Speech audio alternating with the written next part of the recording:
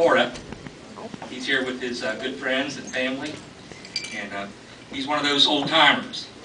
And how he got skipped, I don't know. Here's a guy that was all region in cross country and in baseball. And I remember the thing I remember in baseball most about it, and I wish Coach Dean was here. You know, Coach Dean was his head coach back then. Coach Dean passed away a few years ago, and he loved Pat. And he always knew when we had a big game, he would look at that calendar and he'd say, "Here's Pat. Here's Pat. Here's Pat." He'd have him lined up for those games. And in 1982, Pat's senior year, he was 7-1, and that year we went to the finals of the region. And we got to the finals of the region because the day before, in the semifinals, we played the #1 team in the region, who was Newport Catholic, and Pat beat them 1-0, but he had to pitch 8 innings to do it. He's pretty good.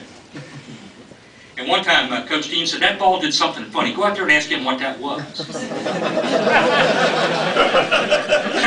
And I said, "Okay, Coach." So I go out there and call timeout. I went out there and I said, "Pat, what the heck was that? Was that a curveball? Was that a slider?" He says, "I don't know. I held it like that and threw it real hard." You know, some of these pitchers are a little flaky. I don't know.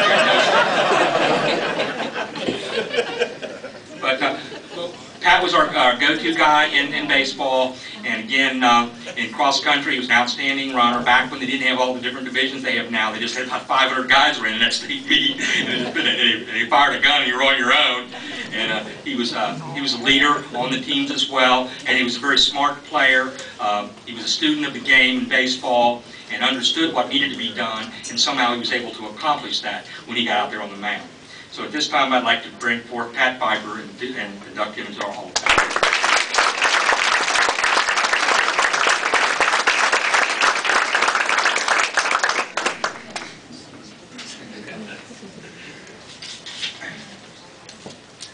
Senior guy, that makes me sound so old.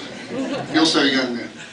No, I want to thank a lot of people. I want to thank, obviously, Coach Orcutt, who's, I wouldn't be here if it wasn't for him. He was one of my favorite, not just coaches, but teachers as well, and a fun guy to be around. You know, you always have the good guys and the bad guys, and Coach Orcutt was the good guy. Coach Dean was the bad guy.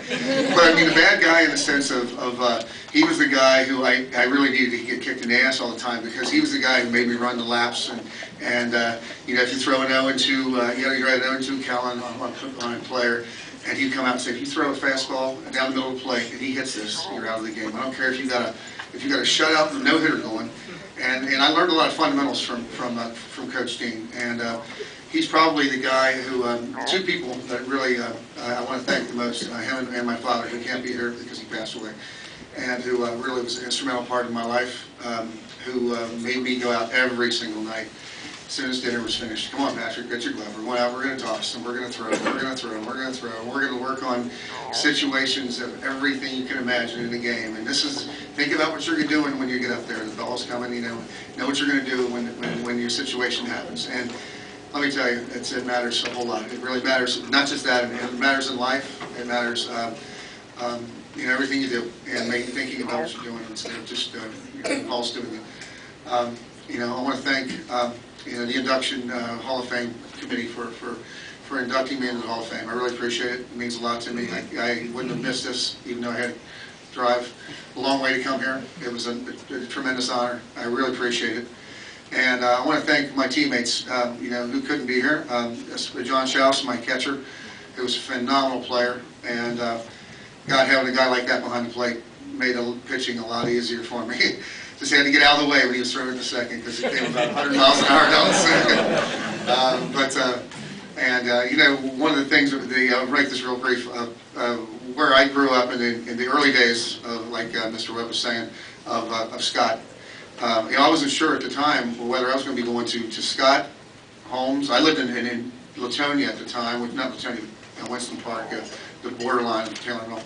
And I wasn't going to be sure if I was going to be going to Scott or Dixie or Simon Kenton or Holmes and Holy Cross. You know, these were Holy Cross. All my friends played at Holy Cross. You know, I almost went to Holy Cross. You know, Jeff's brother, Terry.